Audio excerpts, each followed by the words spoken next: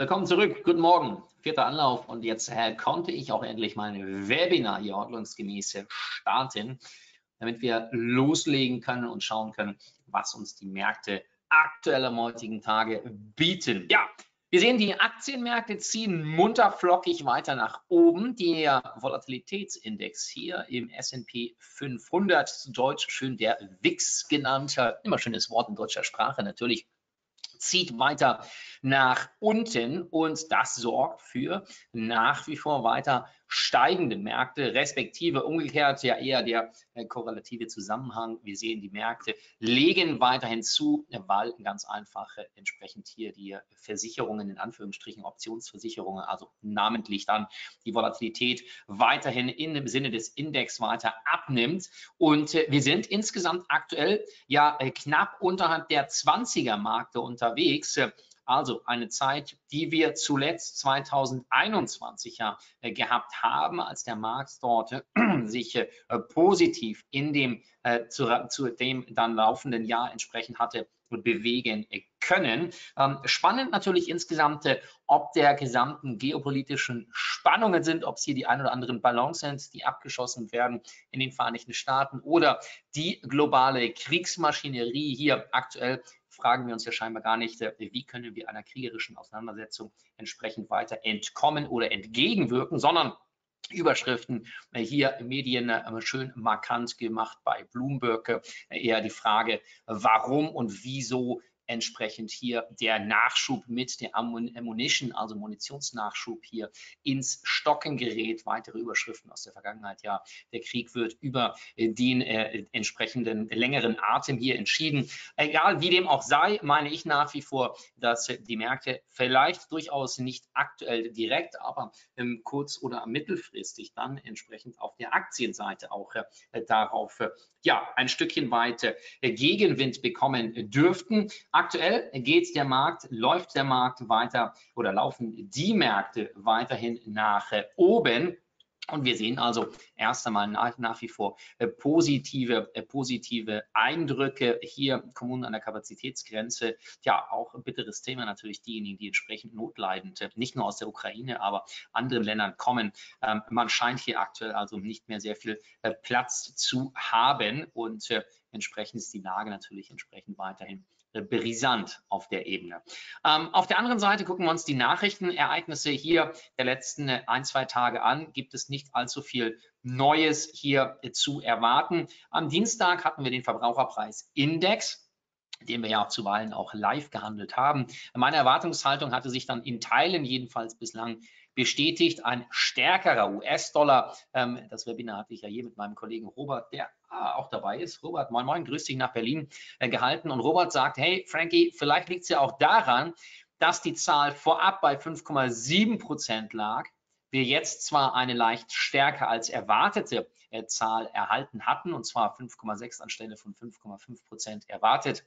Und dann Gesamtjahr 6,4, 6,2 erwartet, aber eine eben leichte Abschwächung im inflationären Druckbereich. Ja, ein durchaus mögliches Thema. Zunächst kurz darauf waren jedenfalls dann die Märkte leicht gestiegen. Hieße, der US-Dollar hatte sich leicht abgeschwächt. Ich hielt das für eine falsche Bewegung in den Märkten und wir hatten dann natürlich hier im Pfund beispielsweise eine neue Handelsposition eröffnet. Die Märkte tänzelten hier relativ stark herum und in dem Zwischenbereich dann gab es dann allerdings einen neuen Widerstandsbereich. Der Markt fiel nach unten. Am gestrigen Handelstag dann haben wir noch eine neue Verkaufsorder hier im Büchlein genommen. Pin-Bar-Kerze hier im Tageschart. Gestriger Handelstag fing an, nach unten sich abwärts zu bewegen, nachdem wir ja bereits hier also vor 2 Wochen dann diese starke rote Abwärtskerze haben sehen können und immer noch weiterhin hier uns unterhalb dieses gleitenden 50er Durchschnitts bewegen. Der gleitende 50er Durchschnitt entsprechend ja nach wie vor auch hier durchaus ein markantes Thema für durchaus den weiter fallenden Markt hier. Heißt also für mich meiner Meinung nach, könnten wir durchaus weiteren Druck in den Märkten hier sehen und ich bleibe dabei, ich würde auch weiterhin hier mich auf der abwärts gerichteten Seite eher organisieren und entsprechend weiter Short-Positionen im Markt eröffnen. Den Stop-Loss habe ich bereits jetzt hier auf Einstieg angepasst, ganz einfach, weil wir ja bereits die ein oder andere Verkaufsposition haben, respektive die ein oder andere Kauf- oder Long-Position im US-Dollar. Euro-Dollar sind wir ebenso im Short-Trade, heißt, wir sind verkaufend im Euro, kaufend im US-Dollar unterwegs. Heißt, hier warte ich erst einmal noch ab. Der Markt immer noch nach wie vor natürlich hier im fallenden Trendmuster. Für mich bleibt das ganze Thema auch weiter spannend. Ich bleibe der Meinung, dass der US-Dollar also hier die Hosen weiterhin erst einmal kurzfristig anhaben könnte. Gegenwind kommt ein kleines Stückchen weit, gleichwohl natürlich auch das ganze Thema durchaus eingepreist sein könnte. Auch darüber haben Robert und ich gesprochen, und zwar die 1,10er-Marke im Euro-Dollar, natürlich durchaus interessant hier zu beobachten. Das heißt, wir sehen der Euro-Dollar-Wechselkurs unterhalb der Parität sich ansiedelnd, danach dann mit einer durchaus starken Aufwärtsbewegung bis an diesen eben besagten 1,10er psychologischen Widerstandsbereich, und an dem scheint der Markt gerade aktuell ein Stückchen weit zu scheitern. Das heißt, auch hier erwarte ich erst einmal durchaus Druckmöglichkeiten auf der unteren Seite dann bis zu 1,0480, 1,05. Heißt also, hier könnte durchaus zunächst erst einmal noch ein wenig Motivation im Markt drin sein, weiterhin fallen zu wollen. Auf der anderen Seite, und das ist eben genau das Thema, was ich gerade andeuten wollte, was eingepreist sein könnte bereits, dass also Christine Lagarde hier wiederum kundgetan hat, dass also gerade in Bezug auf die weiterhin steigende oder den steigenden inflationären Druck nach wie vor hier weitere Leitzinsanpassungen vonnöten sein werden. Heißt, bei dem nächsten Treffen im März, also laut Christine Lagarde, werde es um eine weitere 50 basispünktige Erhöhung in dem Fall gehen. Gleiche Themenpunkte haben ebenso andere Offizielle der Europäischen Notenbank angesprochen und gesagt, das sei also nicht hier der letzte Zinsanstieg. Man werde weiterhin natürlich hier Augen und Ohren offen haben und schauen, wie man der inflationären Bewegung begegnen könne und entsprechend weitere Schritte, wenn nötig, so umsetzen. Heißt natürlich, dann hätten wir weiterhin durchaus auch die Möglichkeit, dass der Euro nach wie vor natürlich eine starke konkurrenzfähige Bewegung zeigen könnte gegenüber dem US-Dollar. Der Zinsunterschied ja ein durchaus probates Mittel, um Finanzströme absehen zu können. Dort, wo eben der höhere Zins bezahlt wird, fließt eben auch mittelfristig gesehen das Kapital hin. Wenn also der US-Dollar einen höheren Zinssatz hat, dann sorgt das natürlich generell hier für eine eher durchaus gewollte Finanzstromsituation in Richtung US-Amerika. Wenn jetzt allerdings natürlich der Euroraum ebenso mit weiter steigenden Zinsen frohlockt, und da ist gar nicht mal unbedingt der aktuelle Zinssatz das eine Thema, sondern natürlich auch der Ausblick in die Zukunft. Finanzmärkte handeln ja nicht das ist, sondern das, was sein kann oder könnte in der Zukunft. Also die zukünftige Erwartungshaltung eben heißt hier, würde ich durchaus vielleicht natürlich mal gucken, inwiefern hier beide Seiten spannend sind. Fakt ist, aktuell halte ich hier eher an einem stärkeren US-Dollar fest.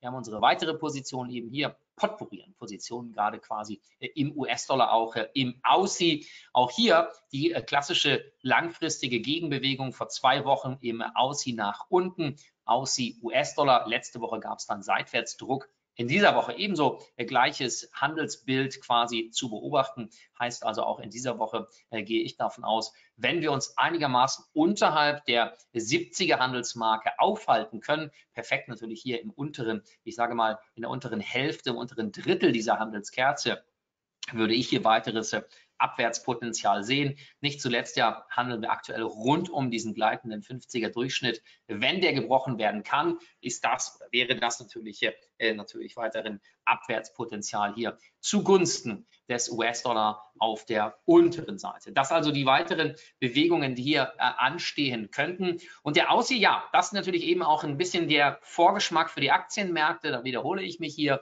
Aktuell handeln wir ja leicht unterhalb dieser oder unterhalb meiner imaginären Trendlinie, sofern sie denn überhaupt Sinn macht.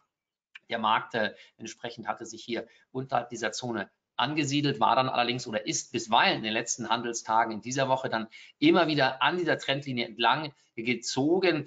Ich bleibe dabei, dass ich eher Druck nach unten durchaus erwarten würde. Trotzdem sehen wir aktuell kaum einen weiteren Handelsdruck und wie gesagt, wir sehen aktuell natürlich, gerade was ich vorhin angesprochen hatte hier, dass der Volatilitätsindex sich weiterhin hier abwärts gerichtet zeigt. Heißt aber auch hier wäre meine Erwartungshaltung, in welche Richtung sind jetzt hier Tür und Tor geöffnet? Eher weiter nach unten, ja, möglicherweise. Oder aber könnten wir vielleicht auch einen durchaus mal schnellen Anstieg nach oben sehen, also einen Anstieg der Volatilität. Und je stärker die Volatilität ansteigt, desto stärker würden dann ebenso auch die Aktienmärkte wiederum nach unten sich bewegen. Ja, ganz klar natürlich genau das, was wir kurz hier zurück, was wir auch 2020 während der Covid-Krise oder respektive, ich sage es immer wieder, der politisch induzierten Covid-Reaktion hier der Regierung gesehen haben. Starke Einschränkungen, jetzt fällt alles zusammen, sorgt quasi dafür, dass natürlich die Aktienmärkte hier Panikverkäufe haben sehen können. Das würde ich natürlich nicht ansatzweise hier in einer ähnlichen Art und Weise erst einmal jedenfalls erwarten wollen. Aber eine wie auch immer geartete Krise, vielleicht spricht Russland mal wieder über irgendwelche nukleare Sprengköpfe, dann gibt es dann doch alsbald Lieferungen von unserem Ihrem neuen Verteidigungsminister mit neuen Kampfjets in Richtung der Ukraine, neuere Ballons, die über Amerika abgeschossen werden und so weiter, weitere Nord Stream Pipelines, sofern es denn überhaupt noch welche gibt, die von wem auch immer in die Luft gesprengt werden, könnten natürlich auch hier wiederum zu steigenden Aktienvolatilitätsbewegungen führen und entsprechend damit dann auch zu weiter fallenden Aktienmärkten. Das wäre so meine Meinung, aber auch da bin ich natürlich gerne entsprechend hier bin ich gerne noch natürlich hier auf der anderen Seite unterwegs und sage, solange die Märkte nach oben ziehen, könnten sich natürlich auch Aufwärtsbewegungen in den Märkten lohnen. Der DAX in diesem Fall sogar extrem spannend. Also das, was in den letzten Handelswochen, Monaten eher aus Amerika eher als leichte Flaute gesehen werden konnte. Und dann komme ich wieder auf die Ukraine-Situation hier zurück. Die deutsche Wirtschaft scheint also doch ein Stückchen weit besser dazustehen. Der Krieg aktuell am Rande Europas sorgt also hier für weniger Kopfzerbrechen an den Aktienmärkten, sorgt eher dafür, dass vielleicht die Situation, ist es doch nicht so schlimm wie erwartet, aktuell hier eingepreist ist, was dann natürlich hier zu weiter steigenden Bewegungen führt. Fakt ist, Aufwärtspotenzial könnte hier vielleicht noch eintreten, gleichwohl natürlich auch die nächste Zone wiederum dann an und nahe des Allzeithochbereichs hier eintreten dürfte. Das heißt, hier würde ich im Zweifel einen doppelten Hochpunkt erwarten. Kann mir jetzt relativ kaum vorstellen, dass der Markt sich weiter aufwärts bewegt, jenseits der 16.000er Marke. Aber egal, auch das natürlich hier mein Gedankenspiel in meinem Kopf, egal wie Sie die Märkte hier weiterhin handeln oder sehen, meine ich nur, sollten wir diese Zonen im Auge behalten. Ich bin nach wie vor der Meinung, dass auch hier im aktuellen Handelsumfeld vielleicht eher mal eine kleine Gegenbewegung wiederum eintreten könnte, zumal natürlich der aktuelle stärkere US-Dollar weiter Potenzial im Markt zeigen könnte. Nochmal dann zum Dollar gegenüber dem japanischen Yen. Auch hier sind wir in unserer Long-Position involviert. Das heißt, hier haben wir den Ausbruchstrade ganz einfach gehandelt. Heißt hier die Ausbruchssituation. Zum einen diese steigende Trendlinie, die man gar nicht jetzt so genau nehmen muss, gleichwohl sie hier durchaus guten Sinn für mich macht. Diese technische Pin-Bar-Kerze mit der Dochtbildung nach unten, dann eine Aufwärtsbewegung durch den gleitenden Durchschnitt und zwar im Tageschart. Und wenn wir uns das Ganze hier so angucken, hat durchaus ja der 50er gleitende Durchschnitt immer wieder hier mit wichtigen Bewegungen auch einen starken Trendkanal angedeutet. Heißt, der Durchbruch hier nach oben deutet für mich an, dass jetzt erst einmal die Luft frei sein könnte, hier vielleicht sogar bis in die Richtung 138, 140, 145er Marke. Bleibt mal abzuwarten, wie sich der Markt hier aktuell weiterhin bewegt. Heißt aber trotzdem, die Aufwärtsrichtung passt für mich hier ziemlich klar. Auch das ganze Bild hier im Wochenchart sieht ziemlich gut aus, denn auch hier hatten wir ja in der letzten Handelswoche diese Dochtbewegung, also diese Art von Pin-Bar-Kerze durch diesen dann auch 50er gleitenden Durchschnitt im Wochenchart. und in dieser Woche dann der Druck nach oben heißt, aktuell handeln wir an einer kleinen Widerstandszone, die könnte natürlich in der Tat hier so als leichter Gegenwind sorgen oder für leichten Gegenwind sorgen, um die 134,25 heißt also, vielleicht gibt es hier noch mal eine leichte Abwärtsbewegung, aber dann würde ich durchaus mir hier vorstellen können, dass die Märkte weiterhin nach oben ziehen. Thema zudem natürlich auch ebenso das, was ich vorhin angesprochen hatte, nämlich der Zinsunterschied. Der US-Dollar natürlich mit einem maximal stärkeren Zinssatz hier. Jetzt haben wir wieder diesen alten Carry-Trade, der auch sich hier sogar bemerkbar macht, wo der Yen aktuell mit, wo sind wir bei 0,0%, minus 0,1%, also nahe der Nullzone heißt, die Long-Position, die wir hier haben, schmeißt für uns quasi täglich aufs Jahr gesehen dann zinstechnische etwas Zins ab im US-Dollar, da wir doch long sind und den Zins, den wir bezahlen müssen im Yen, der quasi vernachlässigbar ist hier, sorgt also dafür, dass wir eine kleine Art von Dollar-Yen-Dividendenrendite, ist ja keine Dividende, sondern einfach der Carry-Trade, also der Zinsunterschied, den wir dann hier in unserem Portfolio natürlich dann mitnehmen können. Und das heißt, der Trade kann von mir aus gerne einige Wochen, Jahre lang laufen, je nachdem entsprechend natürlich, wie lange hier der Zinsunterschied weiter besteht. Aber das Thema aus Japan bekanntermaßen lange genauso, Staatsverschuldung bei, wo sind wir aktuell, 280, 290%, wenn ich mich recht entsinne, im Vergleich zu den Vereinigten Staaten, plus die Japaner werden ebenso hier kaum an der Zinsschraube stark, jedenfalls drehen, heißt, der Zinsunterschied dürfte natürlich hier auf mittel-langfristige Zeit weiter ähnlich bleiben und vielleicht auch dann für weiter Aufwärtspotenzial sorgen, was nebenbei in den meisten Währungen hier und in den meisten Paaren mit dem Yen inbegriffen natürlich auch ein Thema ist. Der Pfunde-Yen-Wert zieht weiter, Wechselkurs zieht weiter nach oben, der Euro-Yen-Markt zieht ebenso weiter nach oben. Das heißt, wir sehen hier selbst im Pfund oder Euro, die ja gegenüber dem US-Dollar gerade ein Stückchen weit hier den Löffel auf die Seite gelegt haben, stellen wir fest, dass der Yen einfach maximale Schwäche aktuell hier zeigen kann. So, in diesem Sinne, das ist mein Punkt. Karlen Sonntag, hast du noch dein Angebot? Ja, wenn es um das PAM-Konto geht, also das Management mit BDSwiss, da arbeite ich hier gerade dran, wird es in den nächsten Tagen Neuigkeiten von mir hier geben, arbeite gerade noch an den letzten Details, aber dann soll das ganze Thema hier weiterhin losgelegt werden. Robert entsprechend hier auch mit mir im Kontakt die ganzen Tage schon, von daher, wenn es soweit ist, melde ich mich in dem Zusammenhang hier. Dürfte nur noch 1 bis 2 Tage dauern und dann gibt es hier Nachrichten von meiner Seite. Genau. Märkte aktuell, ja, durchsichtig, aber auch ein Stückchen weit undurchsichtig, jedenfalls mit meiner mittelfristigen Handelsstrategie hier. Schauen wir mal, ich bin nach wie vor positiv, wie es hier aktuell vorangeht. Ich bleibe dabei. Ich würde erstmal einen etwas stärkeren US-Dollar erwarten. Wie gesagt, Short im Pfund, US, Short im Euro, US, Long-Position im Dollar gegenüber dem Japaner. Dann haben wir noch den Aussie US-Dollar-Trade auf der Short-Seite. Ich halte das hier gerade für eine Bodenbildung, Seitwärtsbildung, die allerdings durchaus kurzfristig in den nächsten 1, 2 Tagen vielleicht hier wiederum abgeben könnte, um dann hier weiter fallende Preise zu sehen.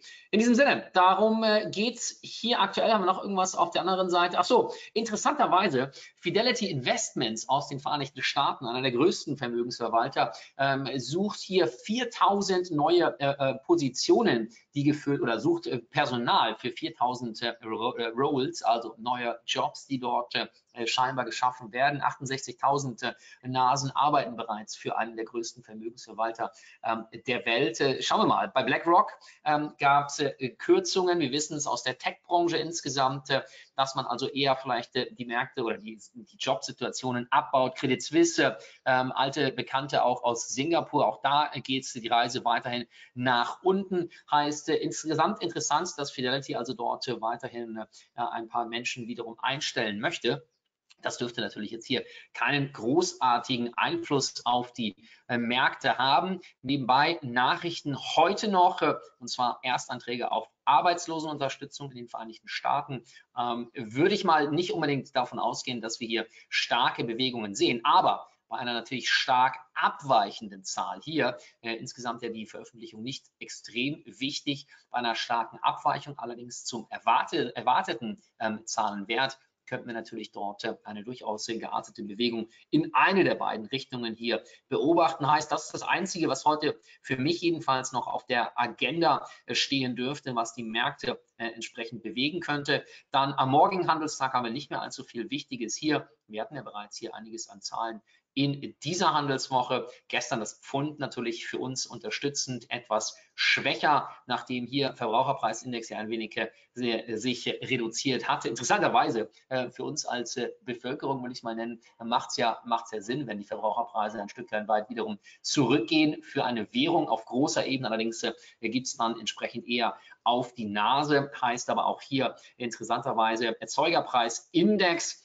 Das Ganze ja auch ein leichter Vorgeschmack, wo die Reise in den nächsten Monaten noch hingehen könnte. Heute Erzeugerpreisindex, morgen in Anführungsstrichen Verbraucherpreisindex. Das, was natürlich viel teurer produziert wird, wird dann auch zu einem teuren Preis am Markt angeboten. Heißt, anhand der Erzeugerpreise können wir natürlich auch ein kleines Stückchen weiter absehen, entsprechend wie in welche Richtung die Märkte sich aktuell hier dann bewegen. Also in diesem Sinne, Karl-Heinz, jo, alles klaro, mache ich. Gibt Info von mir aus in meiner Richtung, alles klaro. Und erstmal viel Erfolg im Handel. Wie gesagt, ich erwarte nach wie vor, dass die Aktienmärkte alsbald eher einen Rücksetzer machen könnten. Ich erwarte, dass die Metalle weiterhin ein Stückchen weit auf schwächerer Ebene unterwegs sein dürften. Ganz einfach aufgrund des eben stärkeren US-Dollar, der hier weiterhin das Rad drehen könnte. Heißt, die Währungspaare im US-Dollar sehe ich hier aktuell zugunsten des US-Dollars sich weiter bewegen